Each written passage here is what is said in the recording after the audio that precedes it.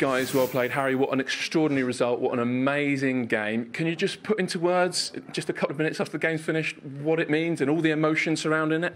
Yeah, crazy game. We worked so hard for so long. Obviously being 2-1 ahead for quite a lot of the second half there, and then to concede the penalty last minute was so heartbreaking. But credit to the boys, we managed to find another chance there at the end, and thankfully I was able to put it away. So that's what the Premier League's all about. Great game for everyone, for the neutral, obviously, and our fans will go home happy today. They will.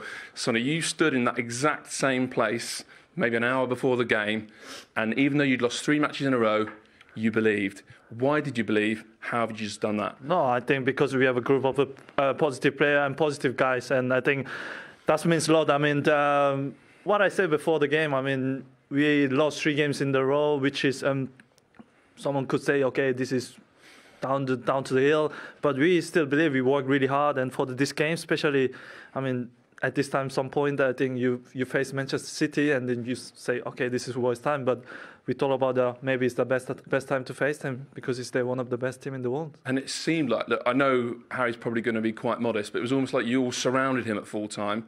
I mean, he's always good. He's the England captain, but today was extraordinary, wasn't it? No, I mean, yeah, he's got so many goals. I mean. Sometimes, I mean, I was really sad at the start of season when he didn't score the goals and people was talking, and I was quite sad because he was working for the team and he was playing for the team. I mean, you could see today as well, he was working hard. He was with the defenders. I mean, it's just unbelievable player as well, but I mean, unbelievable guy, you know. I mean, alongside working with him is just it's a big honour. I mean, Harry, you were like a man possessed today. I won't labour the point, but everything that happened in the summer, was it there a little bit in the back of your mind to come out and just show everything you can do?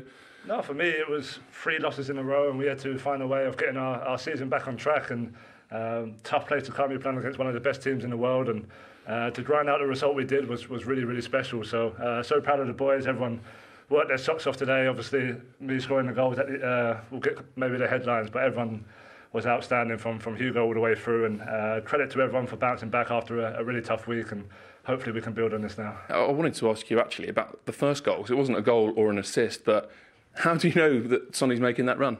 Yeah, no, that's credit. I give credit to the gaffer for that one. We worked a lot during the week. We had a week preparation, obviously, and we knew it was an area where we could hurt them, and obviously we connect really well. We have a great understanding on the pitch, and yeah, it was great to see that one come off. So it'd be nice in the video room tomorrow to watch that one back, because we've been working all week on it. Do you know actually, Sonny, but now after today, your assist for Harry's first goal, no 2 Premier League players have combined for more goals ever. This took you level with Drogba and Lampard.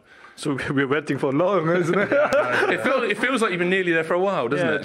True. But I mean, this is a great record. This is, I mean, historical. So I mean, I didn't do many things. This guy is just sometimes I cross the ball and he's inside box and finishing so well. So I mean, we're glad to have this record, and I mean, I hope many more to come as well. You said, Harry, earlier it's been a tough week. The kind of media circus, which I know I'm a part of, but has it been a tricky one?